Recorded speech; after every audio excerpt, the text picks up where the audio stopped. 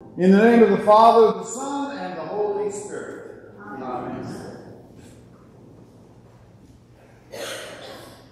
As our society becomes more and more technically advanced, how are we coping with the changes we encounter within our everyday lives? iPhones and iPads, Bluetooths, or is that blue teeth?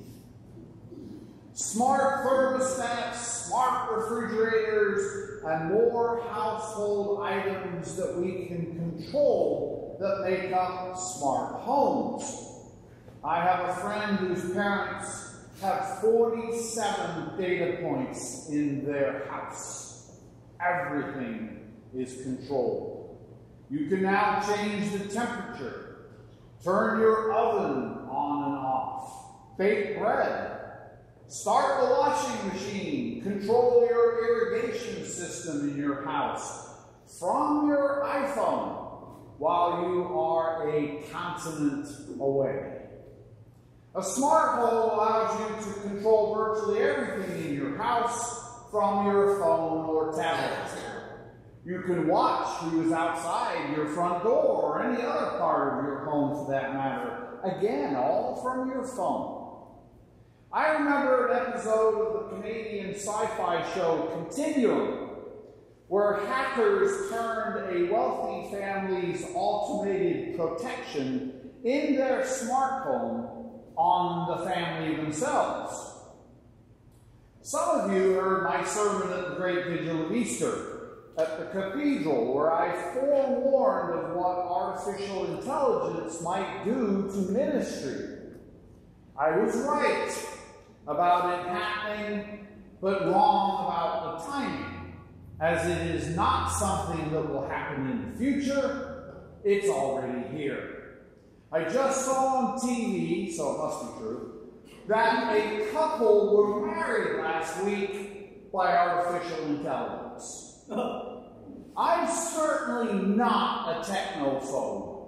I use some of these technologies myself, and in doing so, I've come to the realization that I'm kind of a gadget junkie. And while I embrace a lot of these cool gadgets, I think there should be some guardrails. When things become more controversial than they're worth, I'm equally happy to revert to doing things in the old-fashioned way. Dare I say, the analog way. The more things change, the more they stay the same. Who said that? It was a French critic, journalist and novelist, Jean-Baptiste Alphonse Carr, in January of 1849. See how smart I am? Not really.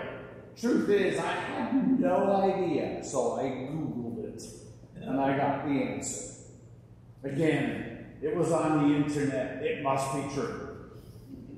Perhaps my love of science, and especially science fiction, goes back to watching Doctor Who in 1963 when I was 6 and living in Reading, England.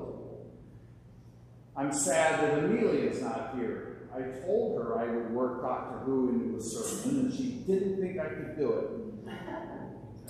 Ray Bradbury once said, anything you dream is fiction, and anything you accomplish is science. The whole history of mankind is nothing but science fiction.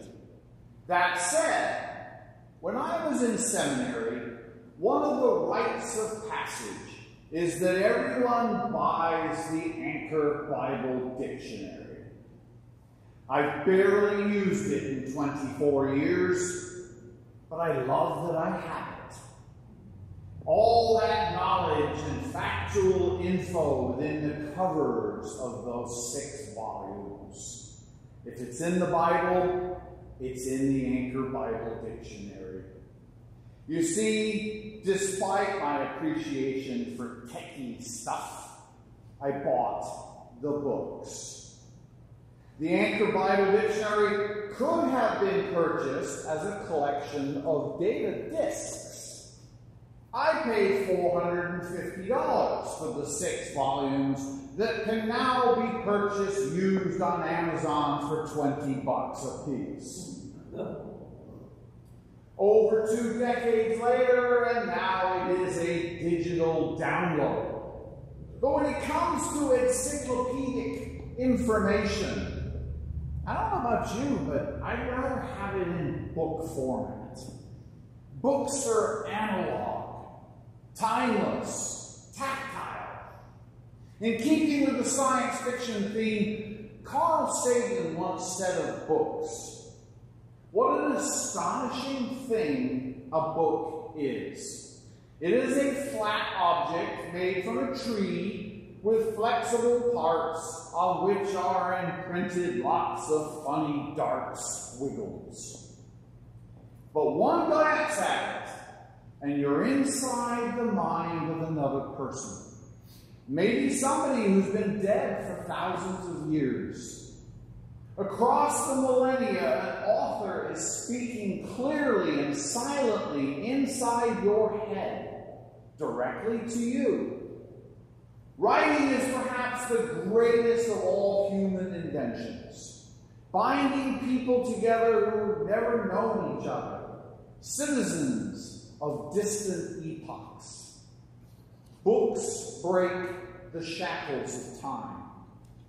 The Bible has been around for millennia and will no doubt be considered as one of the greatest works ever put into print, even thousands of years from now into the future. I still prefer to read Scripture in its analog format, that is, from a book, and not from a computer or personal device screen. In today's Gospel from Matthew, Jesus is looking at the people who surround him. Jesus is condemning the attitudes of that generation. Why?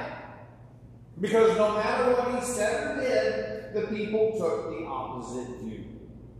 They rebelled against his message because he was challenging them to step out of their comfort zones. Jesus was encouraging them to move out into what we can call the mission field, instead of sitting back in their comfortable lives. For us today, this message has not changed. Some would argue it's even more important now than at any other time in our history. But I suspect that those who were alive in the 10th century or the 1600s felt pretty much the same way. Over the past few weeks, Matthew has been using Jesus' own words to prompt us into working for the greater mission of the church. Jesus tells us that we must leave behind the paralysis of indulgence, comfort, and apathy, and actually work to spread the good news. While the wording may appear complex, the structure of today's gospel is actually quite simple. Jesus reflects on the resistance of the people to John and himself. He then prays to God while inviting those with heavy burdens and who are looking for a new way to live and worship God to come to him. Today's reading is actually 2 parts of the gospel combined into one lesson. Verses 16 through 19, Jesus talks about the people's attitude, how they took opposite views of everything he said and did. In the second part, verses 25 through 30, Jesus tells us that he will ease our burden. He knows that the people were not paying close enough attention to his message and not living out the idea of spreading the good news. He goes on to give these reassuring words. Come to me, all that are weary and are carrying heavy burdens, and I will give you rest. What are those burdens he's talking about? Throughout the 27 books of the New Testament, we repeatedly hear that they are. First, the self-inflicted challenges of our lives caused by our own sin. Then, the excessive demands of the religious leaders upon the people. Persecution. Christians were constantly being tortured and killed for their faith. And lastly, people sometimes suffer from a kind of weariness that is the result of always searching for God. To help the people understand this better, Jesus offers one of his typical agrarian analogies which exemplified that time period. In this case, a yoke. It typically joins two oxen together so that they can work together as a team. When Jesus invites us to take on his yoke and to learn from him, he is inviting us to join him in the harness, to allow him to take the lead, and to let him help us through the difficult times. The Bible as we know it was made canon in its current and permanent format in the year 367 AD, with the 27 books of the New Testament officially adopted at the Church Council of Carthage in AD 397. That comes from the Anchor Bible Dictionary.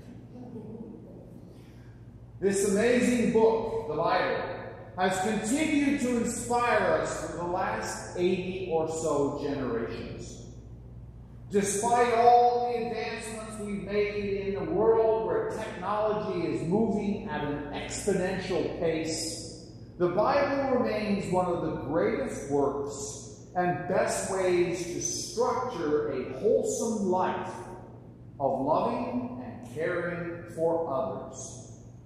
In today's gospel, Jesus is telling us that within our own being, we will find the strength we need to conquer our demons. Jesus is saying that if we accept the tenderness of his love, we will discover the spiritual strength that we require is actually already in us. This inner strength is something we all possess, and it is the strength and courage that you have always had, but perhaps you didn't realize it. Jesus offers us, as his followers, an invitation to come and find rest and refreshment in him, while reminding us that every burden, every struggle, every type of restlessness, and whatever challenges that we may encounter in our lives, all those troubles will be lightened. To make this easier, he will ease our burdens, and he will always be there for us. All we have to do is trust in him.